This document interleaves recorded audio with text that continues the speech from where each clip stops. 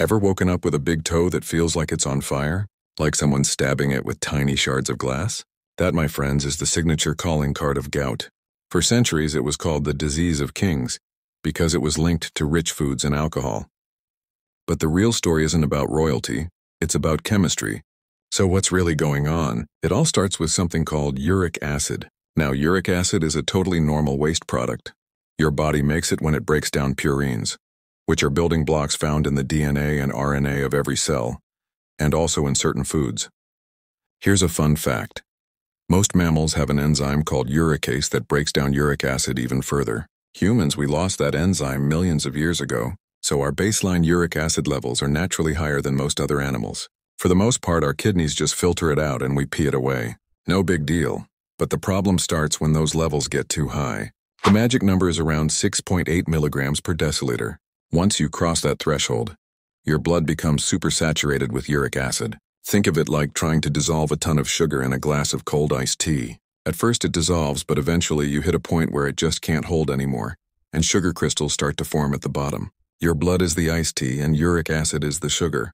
And just like sugar in cold tea, these uric acid crystals, called monosodium urate crystals, love to form in cooler parts of the body. What's one of the coolest parts of your body far from your warm core? Your big toe. These sharp, needle-like crystals start crashing out of your blood and stabbing into the soft tissues of your joint. Your immune system sees these crystals as hostile invaders. It launches a full-scale attack. White blood cells swarm the area and try to engulf the crystals, but in the process they release a flood of inflammatory signals, like a molecule called interleukin-1 beta.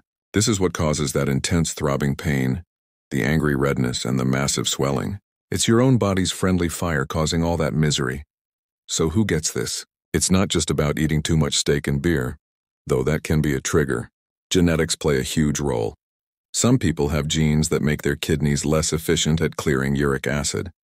Things like obesity, high blood pressure, and insulin resistance also throw your metabolic system out of whack and crank up production. The good news is it's manageable. Staying hydrated helps your kidneys flush things out. A balanced diet and maintaining a healthy weight are key. And for many people, long-term medications like allopurinol can lower uric acid levels and prevent these painful attacks from ever happening.